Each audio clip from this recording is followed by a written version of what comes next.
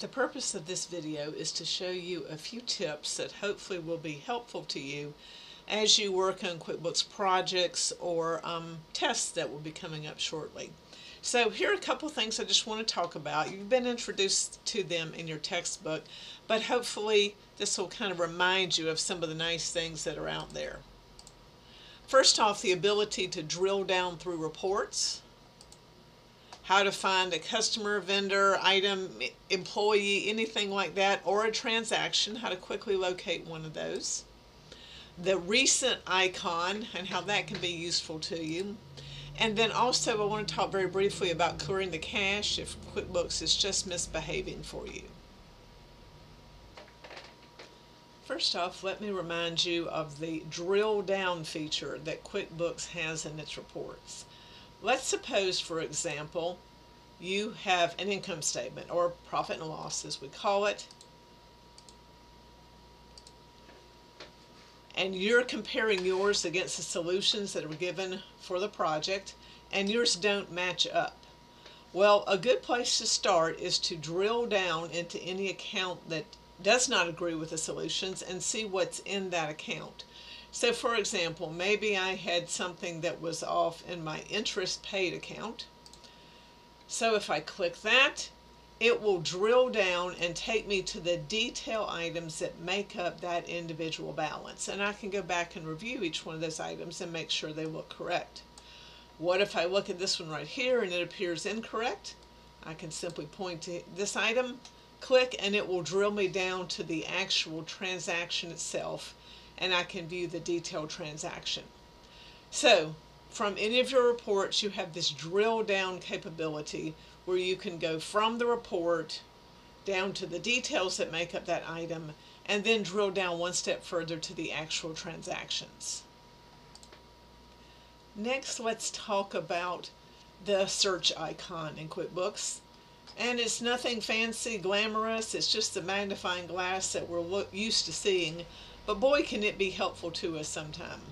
So what we can do is we can search, for example, for a customer name, a vendor name, and I know there are other ways to get to it, but to me sometimes this is a quick one. For example, what if I am looking for a transaction that related to someone named Ryan? I don't remember any more about it, but it related to Ryan.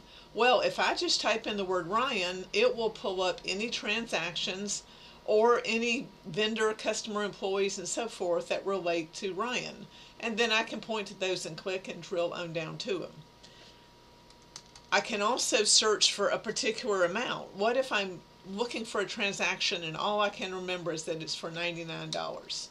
Well, I can type in the amount and it pulls up any transactions I have out here for that particular amount. Quick way to get to it. There's also down here an advanced search, which can come in handy, where you can specify multiple criteria. So here's where we started out, but maybe I wanted one for a certain amount. I only wanted it if it was a bill or a bill credit or an invoice or so forth.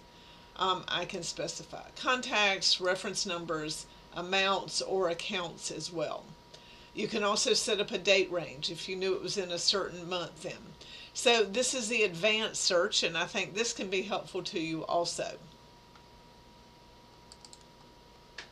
Another icon that I find helpful and often overlooked is the recent icon. So for example, what if I wanted to look at an invoice that I've already entered? I can't remember the details of it, so I don't really want to go to search. So if I go as if I'm creating a new invoice in this case, and this icon here on the top left, and it's not only the invoice screen, it's on a lot of other transaction screens. If I click that, it will pull me up a list of recent invoices. If you've had our Sage class before, you've noticed that Sage has an option for a list, which will pull up all transactions of a certain type. Well, this is the same idea as that. So it will pull up recent ones. We have the option down here to view more, and it will show you further back in time then. So I like this one. To me, that's pretty handy. If I know it's an invoice, but I don't remember the details of it, that's kind of a quick way to go look at it also.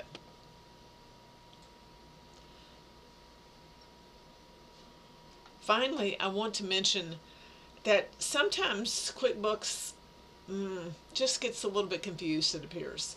And if something is suddenly just not working on your QuickBooks screen, what I have found is the best option is to clear the cache. And that can be different depending upon your browser. In my case here, I'm using Chrome. If I click on the three dots at the top right side, I can then go to History,